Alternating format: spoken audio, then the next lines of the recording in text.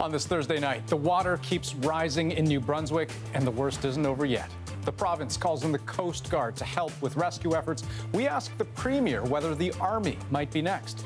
Plus, personal stories from a threatened community in action. Also tonight, why anti-vaxxers still survive in this country's chiropractic profession. And the runway near miss that highlights Canada's stance on pilot fatigue. Newly released video from the dark of night paints the almost horror story. Ottawa tells us when changes are coming. This is The National.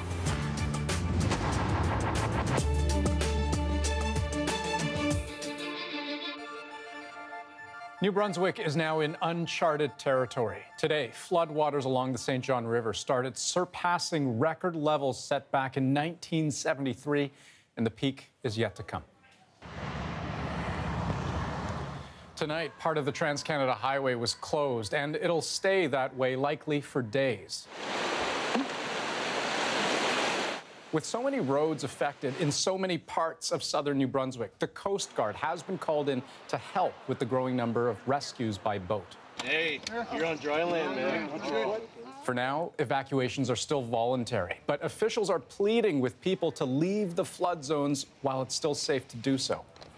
A night evacuation by boat is a dangerous and risky operation, and if we don't have to go there, we don't want to. The threat stretches all along the river from Fredericton to St. John, but many residents are refusing to leave, including on the Kingston Peninsula, a vulnerable strip of land between two rising rivers. Kayla Hounsell has that story. The water threatens to breach the sandbags at any moment. This came up really fast. She's boarded up her windows and she's using pumps in an effort to keep the water out. You know, I have neighbors down the road. They've shut down. You know. Some have given up, but Hines is determined to stay, despite all that water. You know, right now, if you were standing on my beach, you would be over your head in water. Her neighbors are sandbagging too. This is Jody McCormick's childhood home, and she can't bear to leave. You just try to save it. As residents struggle to save their homes, they're also worried about access for emergency services. With so many roads now impassable, they fear ambulances just won't be able to get to those in need. It would be a good 4 hours for them to get to a hospital, and in a crisis situation, they're not going to make it. This ferry is one of only 2 still operating. Typically there are 5. The water level is so high the ferries can't let cars off. In this case, they were able to use sand to build a ramp before the road flooded. We have to start getting some help from the government or from some other agency. And in rural New Brunswick, we don't seem to be getting that as much as we are in the urban areas. Local MLA Bill Oliver takes us further into the flood zone. Everywhere we look, there are signs the situation here is far worse. In this home, the basement is already full of water, and it could soon reach the first floor. We had 5 pumps, and we couldn't keep up. So this is a real disaster. Friends came to help her move all of her furniture upstairs. We will never be able to thank the people in the neighborhood. We don't realize what kind of neighborhood we live in until something like this happens. And authorities say it's going to get a whole lot worse before it gets better. Kayla Hounsell, CBC News, Long Point, New Brunswick. New Brunswick's Premier was on hand in St. John today, actually giving a helping hand to residents there preparing for the worst. He was moving heavy furniture out of a flooded home. I reached him a short time afterwards, back in Fredericton. Have a listen. Premier, we have seen the situation go from bad to worse to who knows what we'll see tomorrow. What is your most urgent concern right now? Well, thank you for having me, Andrew. Right now, we just want New Brunswickers to know that if they have experienced flooding in the past, if they're in the flood zones of the current impacted areas, that they really should look for alternative accommodations. We understand that many feel that they have seen floods before in the province and that they can handle it. This is a flood like we've never seen over the last few decades, or maybe even in the history of our province. So a lot of surprises could come over the next few hours and days. So we ask them to seek alternative accommodations with family or friends. And if they can't find anyone to help, then they can call the Red Cross at 1-800 1-800-863-6582. But at the same time, I do want to say that I've been inspired by New Brunswickers. They're stepping up to help their family members, friends, and complete strangers just because they're neighbors. And it's inspiring to see, and I thank them for being New Brunswickers and doing what they're doing to help their communities. And I am curious, why the decision so far not to call in the military? Because you talk about the unprecedented nature of the flooding that we're seeing. I mean, at what point would the province decide, okay, we need their help? Well, we discuss every single day what our resources are like at the moment. Do we have enough resources? Are the people out there exhausted and need more support? So every single day we're reevaluating what resources we need to deploy and if there are additional resources needed. I can tell you that we are willing to call in the Army if it's necessary and if it will support keeping New Brunswickers safe.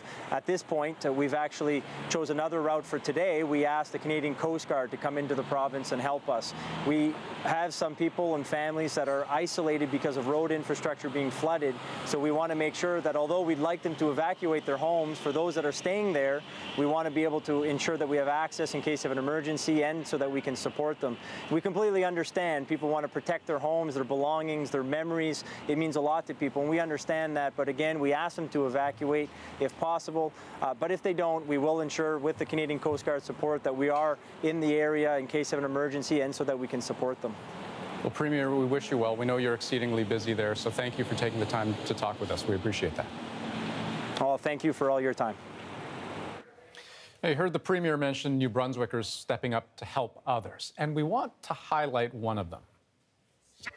You remember Darlings Island? We took you there yesterday. Tiny community that's been cut off from the mainland since Sunday because there's only one road leading on and off the island, and it's been washed out.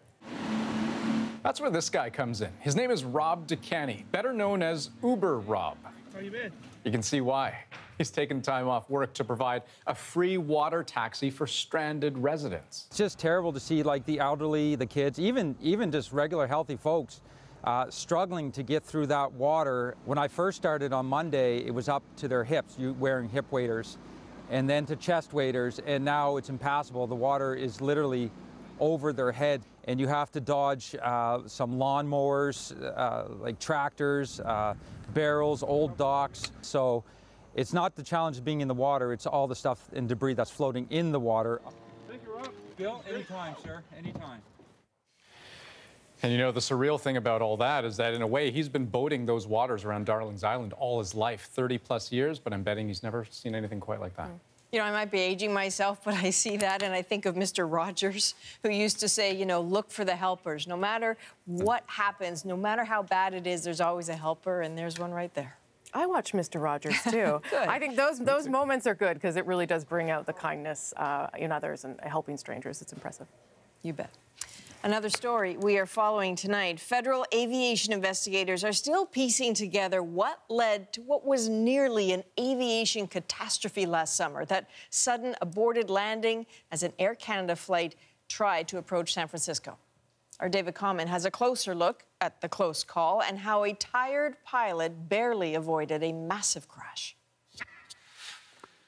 The video is striking. With 140 people on board, an Air Canada flight nearly lands into 4 other jets on the ground, coming within meters of a crash. The plane lined up to land on a taxiway rather than the adjacent runway. A huge 787 on the ground, switching his bright lights on, perhaps to avert a disaster. Where's this guy going? He's on the taxiway. This United 1, Air Canada flew directly over us. Yeah, I saw that guy.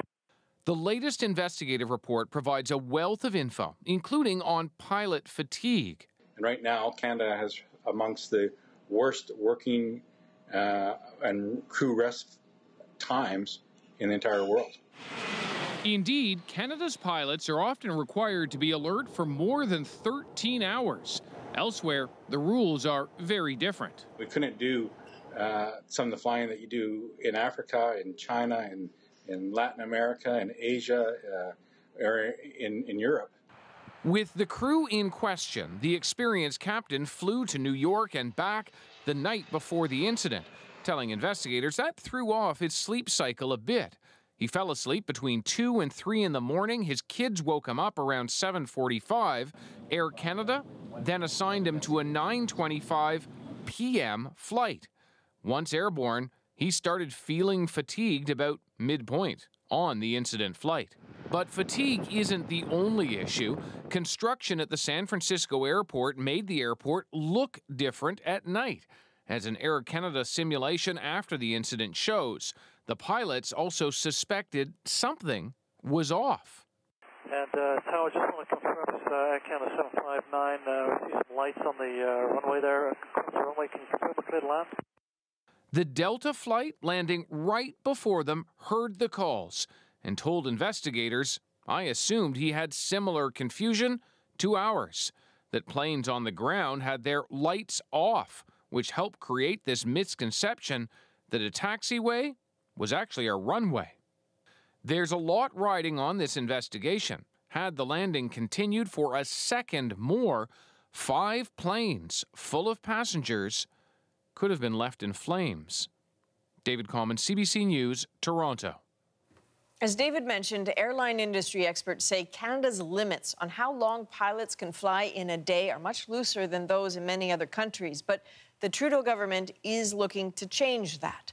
Tonight, Transport Minister Marc Garneau's office told CBC News that new rules are coming later this year. Airlines will then have 12 months to comply. Right now, Canadian pilots can fly for up to 14 hours. Under proposed changes, pilots would have to stop work after 9 to 13 hours, depending on time of day, longer hours during the day, shorter at night, to take account of a pilot's internal body clock. That is already the case in the United States and Europe. Okay, let's shift now to a story from British Columbia with implications for people right across the country. There are fears that certain health professionals are grossly exceeding their scope with seriously questionable advice. Many Canadians, maybe you, see a chiropractor every year over muscle and spine issues, most without any trouble. But BC's top medical officer is now deeply concerned that an anti-vaccination agenda has infiltrated the profession. Take a look at these now removed Facebook posts from a clinic in Victoria. This one suggests vaccinations are leading to increased shoulder injuries in children. Another claims vaccinated children have more health problems than unvaccinated kids. Yet another links vaccines to cancer. And now the vice chair of BC's Chiropractic College himself is being accused of trading in anti-vaxxer theories. Vicadopia looks at what's going on. It's advice that goes beyond backs and muscles. The best way to protect yourself from the flu is not a flu shot, in our opinion, but boosting your immune system. And one of the ways to do that is fresh smoothies and fresh juices. The video was eventually ordered off Facebook because the BC body that regulates chiropractors forbids members from giving vaccine advice. But guess who's the vice chair? I actually can't believe we're having this conversation in 2018. The head of this doctors group worries about continued misinformation about vaccines. The scope of practice for chiropractors has to do with bone and joint manipulation. So he doesn't have any training or qualifications to talk about diet and immunizations. It's not just one chiropractor. We found several examples of promises to treat everything from diabetes and ADD to speech disorders in children. Like this Ontario chiropractor who also sits on his province's regulatory college. The idea is in 2 or 3 adjustments, you're going to talk. In Manitoba, 5 chiropractors were forced to change their websites after making questionable claims. There's over 7,000 practitioners in the country, and unfortunately there's a small subset that is speaking contrary to our scope of practice.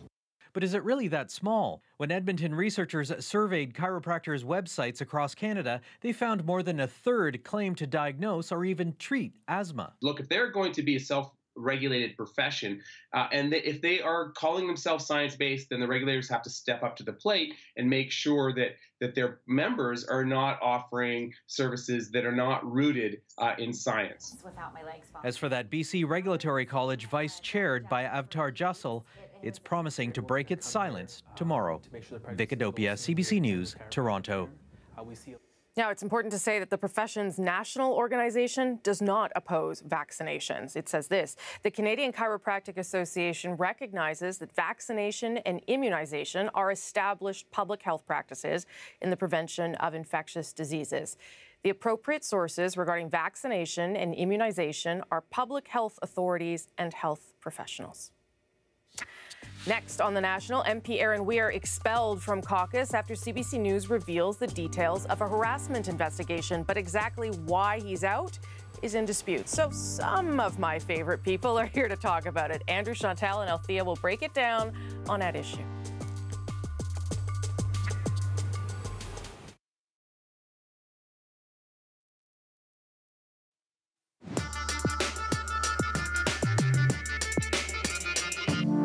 I cannot, in good conscience, allow Mr. Weir to remain a member of the NDP caucus. I'm confident that in this situation, we have responded appropriately and fairly to the claims brought forward. So what the investigator found was that I was sometimes slow to pick up on social cues, and that I sat or stood too close to people and engaged them in conversation more than they wished to speak with me. Now, that's far from what most Canadians would consider to be sexual harassment. Sexual harassment accusations might be the headline here, but it is not really clear why Aaron Weir was actually kicked out of caucus. Singh says the fact that Weir did not accept responsibility for his actions and then went on to speak to the media after parts of the report were leaked to the CBC was not okay. Weir says the whole process is just deeply flawed. At Issue, here to talk about his reaction and more. Andrew Coyne is in Toronto, Chantal Hébert is in Montreal, and Althea Raj is here in Ottawa. Chantal, let's start with you. What do you make of this? It is, first of all, hard to understand what really happened, but of the way it was even handled. It's all very opaque, isn't it? Yes. And the fault of that, well, to Mr. Weir and the NDP, because it's very hard to know in this he said, who is really right. But the major fault over the long term is it's really hard to know based on that where the NDP draws the line at acceptable, not acceptable, possibly could be redeemed behavior. Yes. And a lot of smoke, but really hard to tell what the forest looks like. Althea, I guess you were probably on the Hill for that and have been talking to people. What is your sense of what happened here, or whether this is acceptable to caucus, the way this has been handled? Caucus seems to be really firmly behind their leader. Unlike the David Christopherson punishment that we talked about a few weeks ago, in this case, nobody had really anything to say contrary to the party line on Mr. Weir being kicked out of caucus. It is two things I want to say on this front. I actually disagree that it's opaque. I think we have learned a lot more about this process than we have learned about the process involving the Liberals, for example. We have no idea why the PMO senior staffer, Claude-Éric Gagné, quit his job and what the nature of the allegations were against him. The Liberal government never really told us what happened to Hunter Tutu and why he was removed from cabinet and caucus. We were never really told why Mr. Hare remains in caucus. In this case, Mr. Singh came out and said, we have one allegation of harassment, 3 allegations of sexual harassment. These are the reasons why I'm kicking Mr. Weir out of a caucus. It has actually nothing to do with the report itself, but it has to do with the way he responded to the report. Right. It is unclear to me, though, what the line is here for, and I think that's Chantal's point for the NDP, Andrew. Is it you can't, because some of the allegations that we heard, anyway, the ones that we know, that he hit on women, and the women rejected him, and then he accepted that. So I am not sure, if they don't give more detail, I am not sure that that is good for the NDP. Yeah, less opaque than the Liberal process is not exactly a high honor. This is still extremely opaque not just to the public, but to hear Aaron Weir say it, opaque to him. He doesn't know who his accusers are. He doesn't, except maybe in one case, doesn't know the facts of the cases. So presumably he would be in relatively weak position to offer any kind of defense to the investigator who was collecting the evidence on this. So that's an interesting process. All we know to any detail is what he has said. So the actual facts may be much different, maybe much worse, I don't know. But based on what he has said, the sexual harassment amounted to standing too close to people and not picking up non-visual or visual cues, I should say. If it's that, then I agree with you. A lot of people are going to be scratching their heads saying, it seems like the real crime that got him kicked out of caucus was not taking one for the team, not admitting his guilt, not sort of sucking it up. And if that's the case, then that's kind of an odd situation as well. Presumably, you should be allowed to disagree with a verdict if you don't think you were justly treated. Chantal. Part of the rationale that we were served was that instead of taking one for the team and being redeemable, Mr. Weir, and he did do that, drew a link between his opposition, he's from Saskatchewan, to the notion of a carbon tax and what was happening to him. And on that basis was judged to be not redeemable on the rest of the stuff, and so kicked out of caucus. But this is a leader that has allowed his MPs to go and question his decisions on issues such as how you vote on the attestation that you will respect abortion rights. So at some point, you kind of wonder, in this magma of reasons, what is happening. The other problem I think that many will have from the outside is that for a long time the line was, and it was pretty clear, that no means no, not just no to the extreme, but just no. And the NDP tells us this is an MP who, when told no, got no. Is it? I had heard a little bit, Althea, that there was an effort to find a way to get rid of Aaron Weir. I'm not saying any of this is made up, but that they were happy to take an opportunity to get rid of him. Yeah, I don't know the facts on this case. I do think that Mr. Weir is a little bit awkward. I think you kind of saw that in the clip, and it's not surprising to me that there were people who felt that he was not picking up on their verbal cues. But Mr. Singh did note today that, you know, when Mr. Weir asked somebody out, basically made a romantic gesture and was turned down, he let it go. Like he was not forceful. There was no sense that he was aggressive in any way. So I think, you know, sometimes politics is not only a team sport, but it's also kind of like the popular club at school. And sometimes if you're not in the group, they just don't want to hang out with you. And I would certainly agree that I think from the standpoint of being a team player, Weir probably crossed some lines in terms of the way he's reacted to this. But I think the other point I would note, though, is as difficult as we're all finding these issues around sexual harassment, we're getting into even murkier territory, it seems to me, with harassment. And we've seen this now with some of these stories coming out of Newfoundland, where what is it crosswords? Is it, there was one case where the finance minister of Newfoundland said that harassment was other people having a different point of view and ganging up on her in that respect. We need to get a bit more definition on this new territory of harassment that has no sexual component to it. Yes, like disagreeing with someone is not actually bullying. I hope it's not, because that's the whole newsroom culture too. And again, you know, the specifics of any given case, I don't know. We're listening to one side or the other, but I do think some of the things that I've seen reported, it sure sounds like politics as usual to me. Okay, Chantal, and then I got to move on.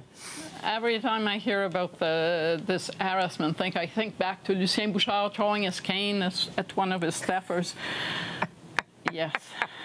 Where would we be? Again, not the best metric, but okay. A quick go around on electoral reform. Andrew, I know that Andrew, all of you actually love this topic. Andrew, start with you. What did you make of what the government put forward? Well, I can't say I had terribly high expectations, but they managed to come in under them. It's a bit of a damp squib. It is, as usual with these things, it's very much arranged around the needs of the political parties, rather than necessarily the best interest of the public. So yes, they've warded off, or maybe they have, some of these new menaces to our political process, whether you're talking about foreign money or hacking, et cetera. But they sure haven't done a whole lot about some of the old ones, i.e. robocalling, attack ads, push polls, some of the things we know and hate about the way that our elections are run. And a lot of that is driven by money. There's too much money in the system, and they really have not, I think, tackled that situation in any kind of comprehensive way. They have, thank goodness, put a cap on how long that election campaign can be so that I won't die in the next one. Althea, what did you make of it? Okay, I totally disagree with Andrew on this. Good. I actually think, this is if you care and you think that the government should do all it can to encourage people to vote, this is going to be a bill that you're going to support. Basically, it expands voting to 1 million+ Canadians living abroad. they are now going to be able to cast a ballot. Makes it easier for Canadian forces serving abroad to be able to vote. Makes it easier for Canadians with disabilities to vote from home. It expands mobile voting. It brings back the voter identification card as a secondary source of proof of where you live. It brings back vouching, all these things that we talked about during the Fair Elections Act that had critics up in arms. And in many ways, it goes further. It acts on the Chief Electoral Officer's recommendations that have been long-standing that no government wanted to bring in. It gives the commissioner, they basically like the police cop of election infractions, the right to compel evidence. Shocking that he didn't have that right.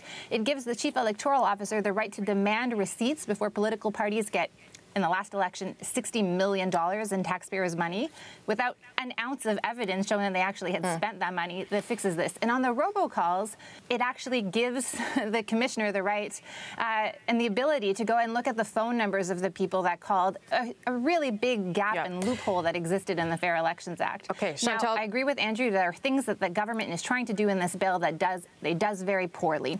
The stuff on, trying to prevent foreign actors from getting involved in the election process. I don't know that any government really has the answer, and the suggestion in these bills and this bill are pretty weak, and there are a lot of loopholes. And on the money front, they could have gone a lot further. They didn't. And on the privacy, it's a shell game. It makes it seem like political parties are doing something when there's absolutely no consequences to the action. You have no right to ask the political party what information they have on you. And there's no third party, like an auditor, going to verify whether or not parties are doing what they say they're doing. Okay, I told you Althea liked this topic. Chantal, last word to you. Sorry. To me, it sounds more like a lot of remedial stuff and not a lot of forward-thinking stuff. There's something very tentative about it, and I find the title electoral reform to be a bit bold, considering that it's mostly about nuts and bolts and not reinventing the engine in any way, shape, or form. Right. Okay, I'm going to leave it there. Good news if you want to hear more of us talking about politics. Who wouldn't? At Issue is also a podcast. You get extra content and, of course, the main podcast in podcast form every week. This week on the podcast, is there room for 2 federal parties for sovereigntists in Quebec? The Bloc Québécois seems to be coming apart at the seams. Look for it on iTunes, any major podcast app, our website, cbcnews.ca/The National. Okay, always so much to say. Still ahead on The National, Donald Trump's latest storm. Trump's lawyer, Rudy Giuliani, reveals, contrary to earlier denials, that Trump did pay money used to hush up a porn star ahead of the 2016 election. What does it mean for the president? And a record number of left-leaning women are running for office in the U.S. What's holding back conservative women? Lindsay Duncombe went to find out. The woman who was baking cookies and had a machine connected to her midsection popping out 9 babies. So to them, that's what a conservative woman was. So that's a stereotype that we have to fight against.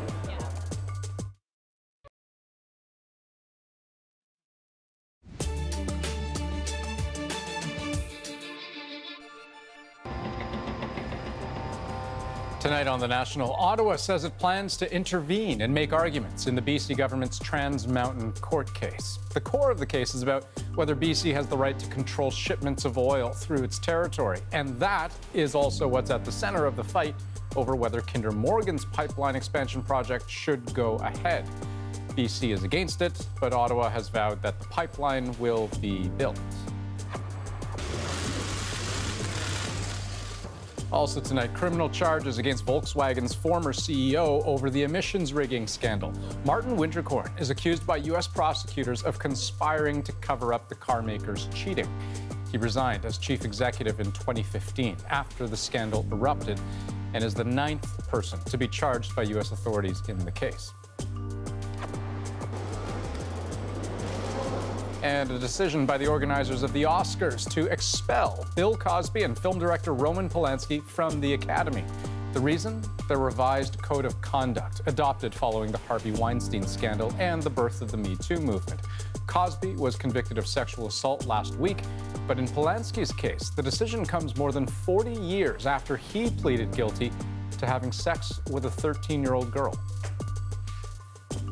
So, do you remember this scene? Donald Trump on board Air Force One mere weeks ago, flat out denying he knew anything about that hush money. Did you know about the $130,000 payment to Stormy Daniels? Then why did Michael Cohen make it if there was no truth or allegation? Well, you have to ask Michael Cohen. Michael's my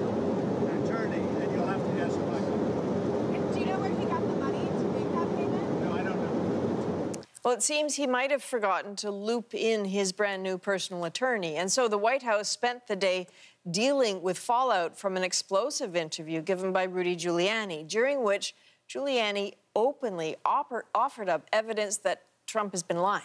Keith Bogue takes us through that and what happened next. I'm giving you a fact now that you don't know. That's how Rudy Giuliani, the former mayor of New York and now on Donald Trump's legal team, set up the brand new story of how the president paid hush money to an adult film star, Stormy Daniels. So they funneled it through the law firm. Funneled through the law firm, and the president repaid it.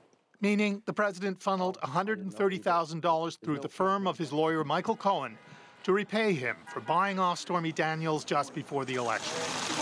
Cohen is now under FBI investigation related to that.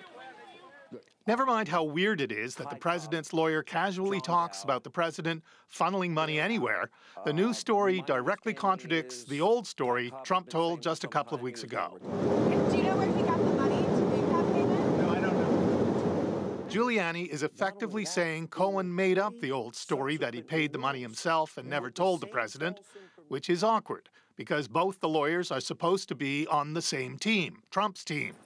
In any case, Cohen's apparently been on a $35,000 a month retainer for the president. When I heard Cohen's retainer of $35,000 when he was doing no work for the president, I said, well, that's how he's repaying.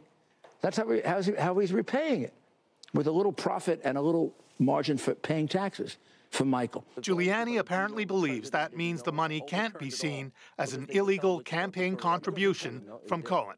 There's no campaign finance law. Zero. It's nowhere near zero, says Stormy Daniels' lawyer. I think it's very likely that there is criminal liability associated with how this repayment was structured, relating to what was disclosed from a campaign finance perspective. You know, Rudy Giuliani says, well, no campaign funds were used, so therefore there is no campaign finance violation. That's not how the law works. And Keith joins us now. Keith, I hear what that lawyer is saying, but are campaign finance violations really the problem here? Well, I think campaign finance violations have always been viewed as relatively small potatoes in the investigation and among the least of the president's worries. The bigger problems are more likely to come from the fact that his lawyer, Michael Cohen, is under criminal investigation and the records of his work with Trump are in the hands of the FBI. And about that, Keith, what's the new information on that part of it tonight? Well, NBC News is reporting tonight that the FBI has been monitoring Cohen's phone conversations, not listening to them, just keeping track of them. We don't know what that's yielded, but it's likely the FBI had to have strong evidence of serious crimes to get a court to allow them to do that to the president's lawyer. Okay, Keith Bogue in Washington, thanks very much. Thank you. The Me Too movement has sparked a lot of talk about 2018 as the year of the woman, though, of course, it's a debatable idea. Take politics, for instance, where south of the border, Republicans seem to have some catching up to do. The party isn't running as many female candidates as their Democratic counterparts. And as Lindsay Duncombe explains, even with a push on to change that, conservative women still face some critical barriers. I'm Carol O'Brien. I'm running for Congress. The primary election in Ohio's 12th district is just weeks away. I'm Carol O'Brien. Nice to meet you, Ms. O'Brien. And every introduction is a possible vote. Every connection over pizza, a chance for first-time Republican candidate Carol O'Brien to get closer to Washington.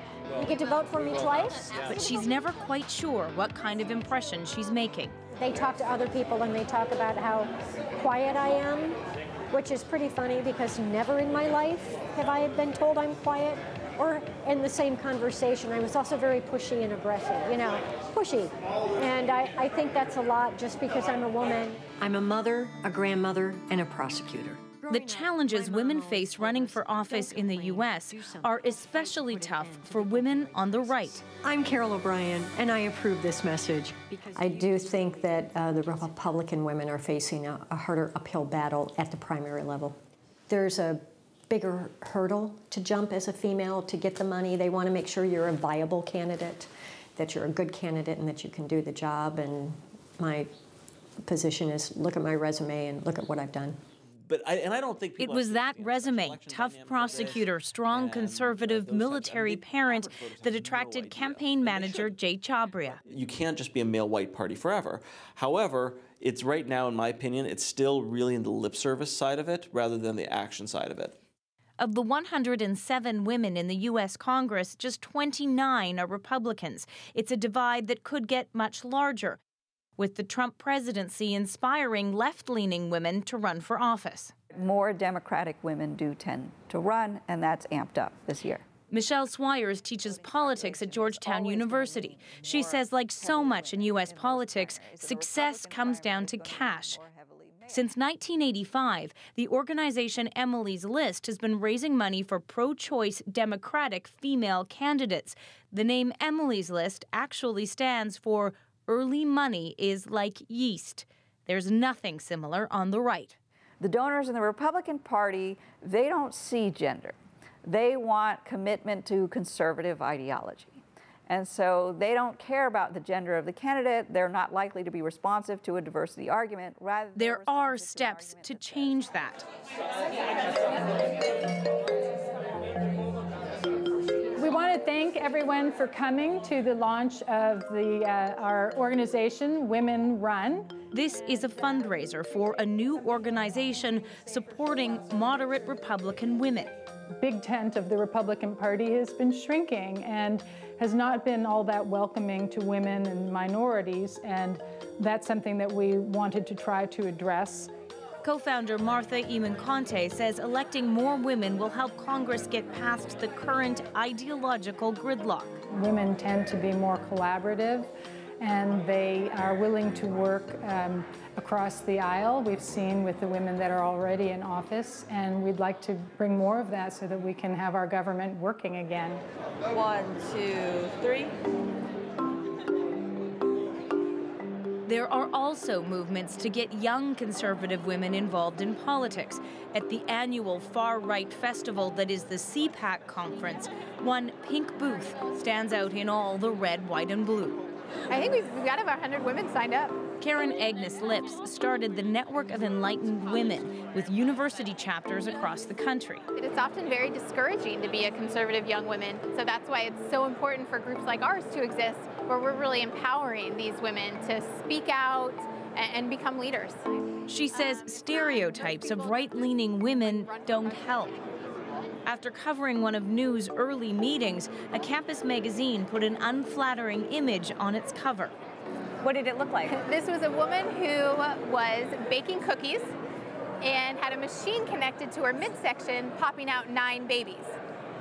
So to them, that's what a conservative woman was. So that's a stereotype that we have to fight against. Women have to do a little bit more. For Carol O'Brien, deciding to run meant getting over barriers in her own mind. I always told people when I was younger I would never run for office because every person who didn't vote for you was like someone not liking you. I've gotten past that.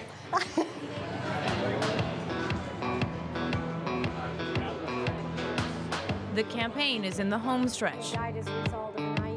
We need people to walk, pass out lit, knock on doors, talk about how wonderful I am. The primary is a tough one.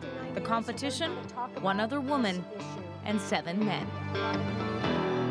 Lindsay Duncombe, CBC News, Delaware, Ohio.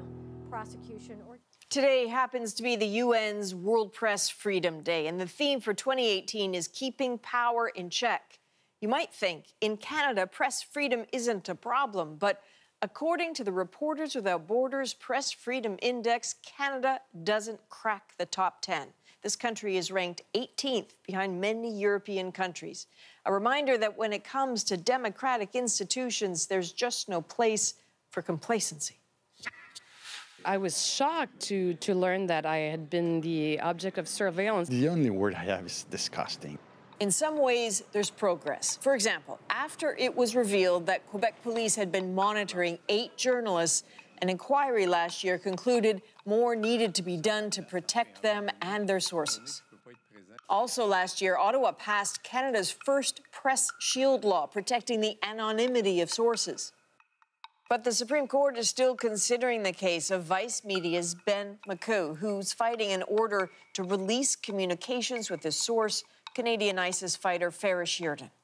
We have trust with our sources that we won't give up our information to the police. And, you know, it's not just terrorists, it's whistleblowers.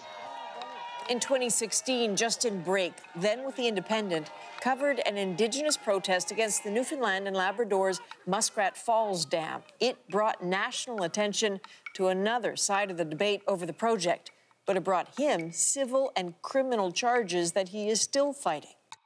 Then there's access to information, the system that allows the public to get a hold of government documents. According to CBC's Dean Beebe, at the federal level, the system is broken. Access to information in Canada is in a terrible state. I've been doing this for 30 years and I've never seen it so bad. The delays in the system, the number of blacked out documents. Without the documents to uncover what goes on behind closed doors, how do the public keep power in check? Something to think about today and every day.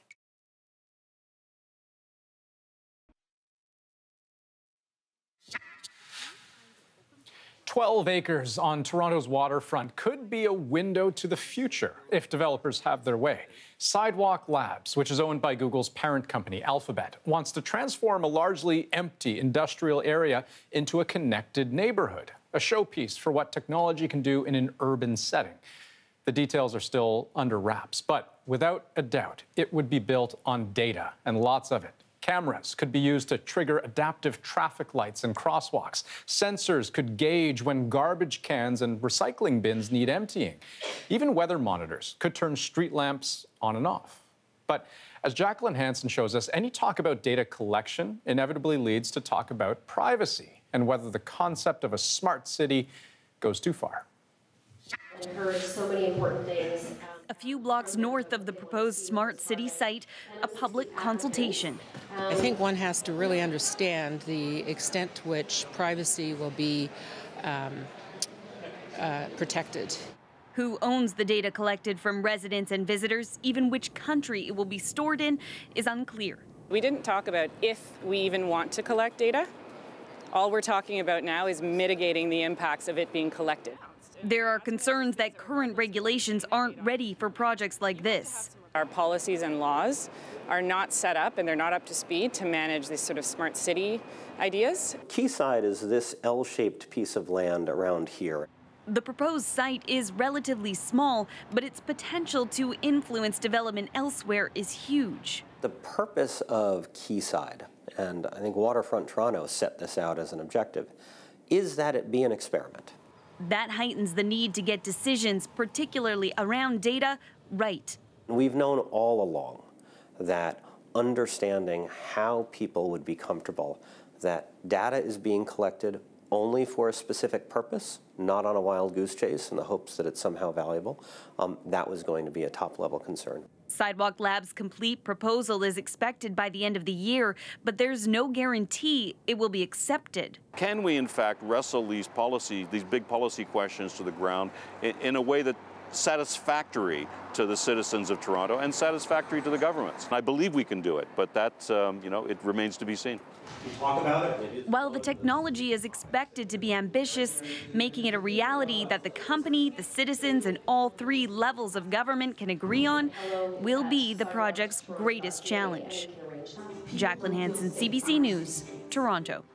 Now, there are many other cities leading the charge in smart technology, including Singapore, with driverless taxis and smart traffic sensors. Dubai is also experimenting with using artificial intelligence to provide government services and collect instant feedback from citizens. And London is planning transit routes by tracking how people move around the city. We'll go deeper on the stories of the day. Earlier in the day, you can subscribe to our newsletter, cbcnews.ca/The National. The National Today takes you inside our journalism every afternoon.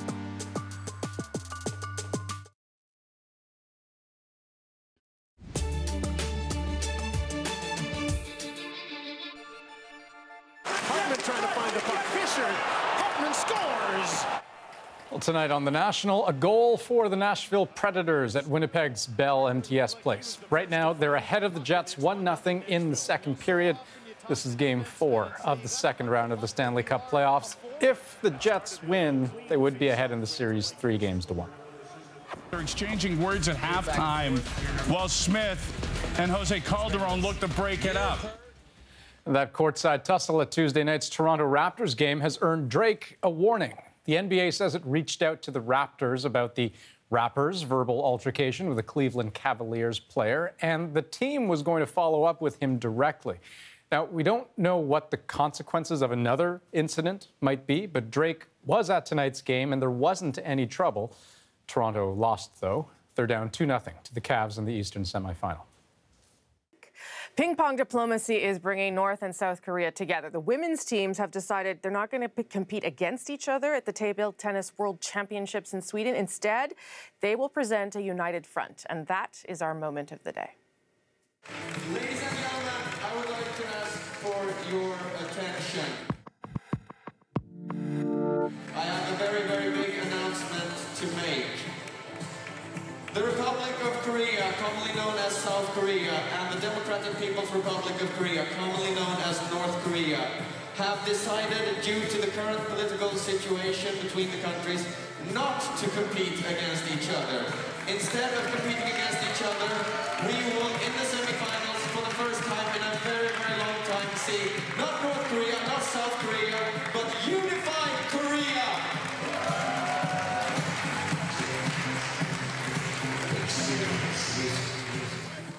Okay, so the last time they did this, they played a ping pong game together was in 1991, and they won gold at the World Championships, and they even went on to make a movie about it because it was such an extraordinary moment.